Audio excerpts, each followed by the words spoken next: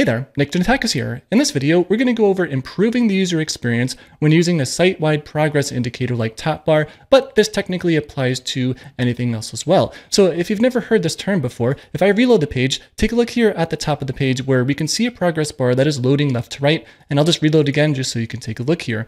I'm pretty sure you may have noticed this on other popular sites like GitHub and YouTube where they do something very similar. For example, if I jump around here on GitHub's UI, we can see a very subtle blue line that comes across here as the page is loading. And if your web framework or your website is either a single page app, or if it's like GitHub, we're using something like pjax, or you happen to be using Turbolinks or Hotwire Turbo or htmx or Phoenix LiveView or anything similar to that, you can have this idea of creating a site-wide progress indicator because you don't need to reload the entire page between transitions, and you can show something awesome like a little progress bar just so the user knows that something is happening.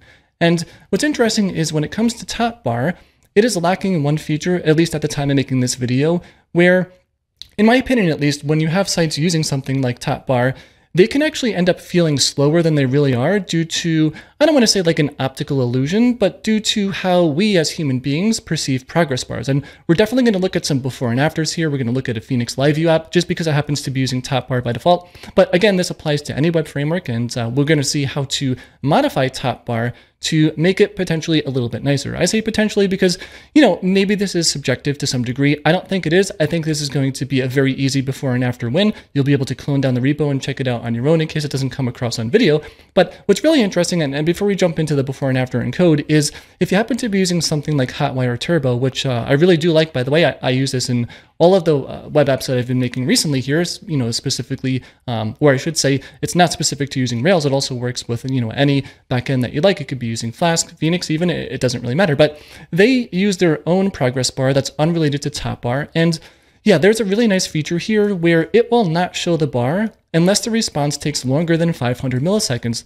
This way, when you have a very fast response, like, you know, let's say that you have a really good internet connection and the server happens to be close to you and you ping like 20 milliseconds to it and the server responds in, I don't know, 150 milliseconds, then, you know, this bar is not going to show because, you know, let's just round it up and say your response took 200 milliseconds to get back. But, you know, if you're on a more spotty internet connection where it's going to be very useful to see, you know, some visual indicator that something's happening, then it will show for things that take longer than 500 milliseconds. So in this video, we're going to look at an example Phoenix application using Topbar, which is open source, and we will show how to modify Topbar so that you can add this delay without having to fork Topbar.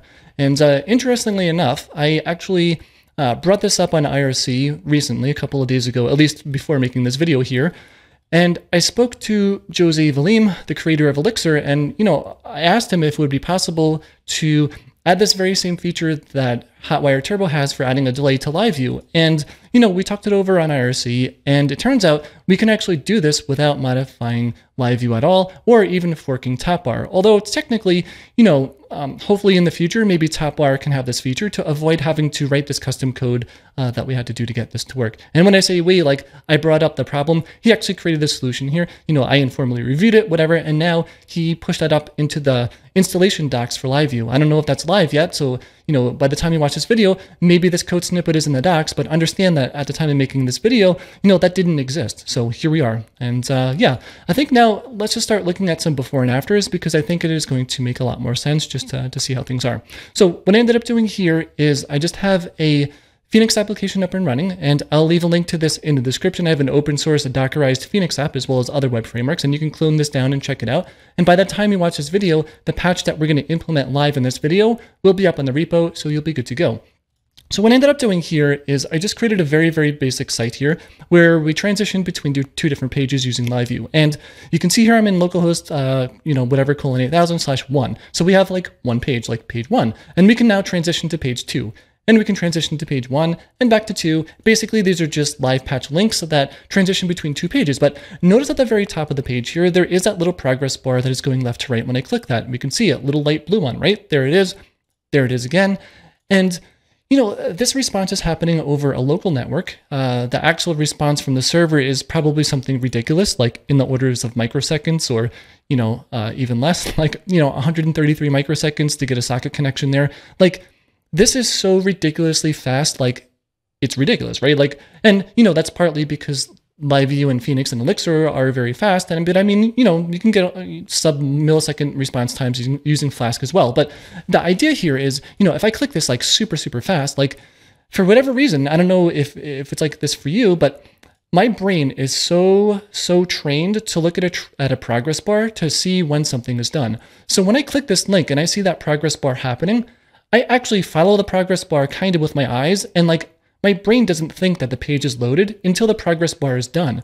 But like if you very carefully look at this link, when I click this link, it will change to page 1 because that's the page is transitioning to well before that animation finishes. So here we go. I'm going to click it in 3, 2, 1, click. Like this 1 appears way before the animation finishes. It's going to be very hard to see on video, but if you clone down the repo and try it out, then I'm sure you're going to see the difference. Even if you have something like a 60 hertz monitor, yeah, it's extremely noticeable. And that's the illusion. That's the issue there. So seeing this progress bar, when you have a very fast connection, it kind of makes you feel like the page is loading slower. So that is the problem or the use case that I would like to solve here. And we're going to solve this one by only showing that progress bar for requests or responses that happen in over half a second, although you'll be able to change that number to be whatever you would like. So now let's take a look here at some code to get this all to work here. And I do have that set up here. So if you clone on the repo, this is the code that we're looking at here. And if I go to the app.js file, which is where our JavaScript is, this is, at least at the time of making this video, what you get out of the box basically when you set up a brand new Phoenix LiveView application. So we can see that we have Topbar here. It's also, you know, a dependency in the package.json file. It's just, you know, an npm package that you install. Then you import it. Then you can configure it using certain things that you might want. You know, the color of it, for example, you can choose to be stuff, or you know, you can choose to use a different color if you'd like. And then this is Phoenix and Elixir specific, but if you're using something else like htmx, or maybe for whatever reason you want to use Topbar with Hotwire Turbo, all of these solutions, they give you access to certain events like loading start or loading stop. In Phoenix's case, for htmx, they're named differently. For Hotwire Turbo, they're also named differently. But the idea here is that, you know, we can do something when that event happens. So like, when a page transition starts, we can show the top bar, and when it's done, we can hide the top bar. Very similar things apply to whatever tech stack or library that you're deciding to use on the front end or back end, whatever you want, right? And this is the situation now. It's like, well, we have this, but top bar doesn't give us a config option to add a delay. So how do we add a delay? And I'm actually going to paste some code that I have off screen here into here, and then we'll just go over it a little bit. The code itself really isn't that important. Well, I mean, it's important in the sense that you're going to need to add it to your application unless Topbar happens to get modified in such a way. Maybe someone can open up a pull request there. I don't even know if it's still maintained, whatever. But here we are. So we had those event listeners, the same ones as before. But now instead of just doing a Topbar show and a Topbar hide, we're actually introducing basically a wrapper around that to wait some amount of seconds, like in this case 500 milliseconds, and we just do a set timeout and then show it, yeah, if it's already not defined here. So, and then we're using clear timeout basically to get rid of that. I don't want to spend like the next 20 minutes going over this JavaScript code because I guess technically we don't need to understand it that much, other than that we have this one variable here like Topbar scheduled. You know, is it currently running or not? Nope. So let's just set it to be undefined by default. And then when page loading starts, then if it is undefined, then it is going to do the set timeout there, wait 500 milliseconds, show the top bar, and there it's going to populate this variable. That's why we can't use const there, because it changes. And then, yeah, when page stops, we basically just clear that timeout and then redefine it back to undefined, and we're kind of just like starting again.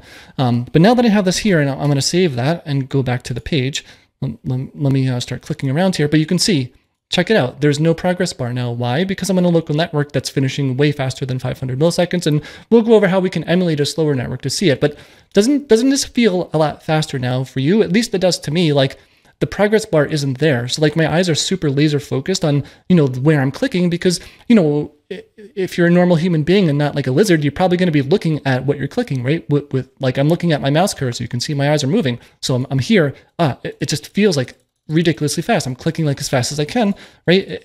Yeah, this feels faster. And maybe to do a quick before and after, let me undo the change back to here. And then we can see again, like I'm still clicking fast. We can see the progress bar going crazy, but yeah, this just feels slower because of the progress bar. But anyways, yeah, that is all you have to do here to get something like Topbar to be delayed if it doesn't have that feature by default. And if you're not using Topbar and you're using something else, like end progress is another one that's like very popular, exactly same strategy applies. Like instead of running a Topbar show, you can just run end progress like show, or I don't know what, function names they have. And then you can just do like end progress hide here. But this like tooling or wrappers around this, like to set the timeout and clear the timeout, it all stays the same.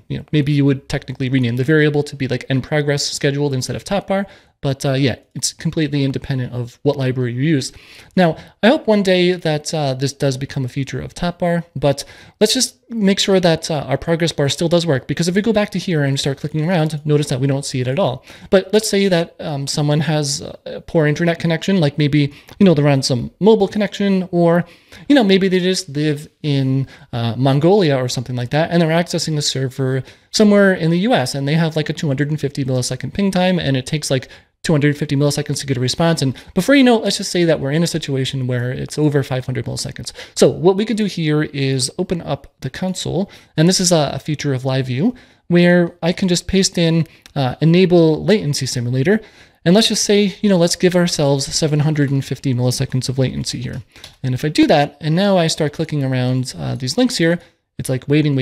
Oop, there's the progress bar and we're done. So like we're able to emulate the behavior of someone who has a spotty internet connection, or just what happens when things take longer than they should. And this is like very specific to LiveView because it's using WebSockets even to make these page transitions here. That's really important when you're using something like WebSockets here, because yeah, it's very, I don't know how to say this, like it is very possible to see this progress bar even when little blips occur. So like when you're using something that's stateless, like HTTP, once this page is loaded, like the response is done, the world is thrown away, and now you're just sitting on the page. But with a WebSocket connection, that connection is live. And let me just give you an idea of what I mean here. If I actually close out the server here and go back, yeah, eventually the socket is going to time out there, and we can see the progress bar. Progress bar is like, yo, trying to connect, but I can't. The server isn't there. But then if I go back here and up it, then this is going to reconnect eventually here. Like these failures will stop, and then boom, it just got remounted, and now we're back in business. So yeah, that is very nice. But that's basically it for this video. I'll leave some links to certain things that we talked about in the description if you want to check them out. I still do think like Topbar is one of the best site-wide indicators here if you happen to be using a JavaScript solution like this one. Yeah, who knows? Maybe it'll change in the future to where we can configure all this stuff at the library level. It would be cool if we just had a property called like show delayed and then like 500 milliseconds, and you can just pop in whatever you want, and then you don't have to have all this stuff wrapping around. But on that note, thanks a lot for watching this video. If you have any questions about any of this, let me know in the comments below.